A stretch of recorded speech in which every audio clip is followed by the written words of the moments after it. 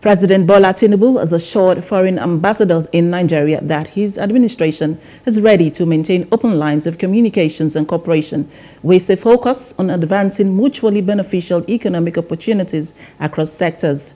The president gave the assurance while receiving the letters of credence of the ambassador of Angola to Nigeria, Mr. Jose Bamquinzao, the ambassador of the Kingdom of Belgium to Nigeria, Mr. Pieter Linkent, the ambassador of the Kingdom of Norway to Nigeria, Mr. Sevin Baira, and the ambassador of the Bolivarian Republic of Venezuela to Nigeria, Mr. Albert Castilla.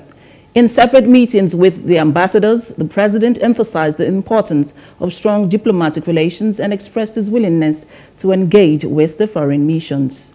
Again, it reinforces the fact that Nigeria gets along with all countries, you know, all around the globe. And this administration, as we keep talking about the 4Ds, democracy, development, demography, and diaspora, we will continue to work with these countries towards achieving our objectives. Hello, hope you enjoyed the news. Please do subscribe to our YouTube channel and don't forget to hit the notification button so you get notified about fresh news updates.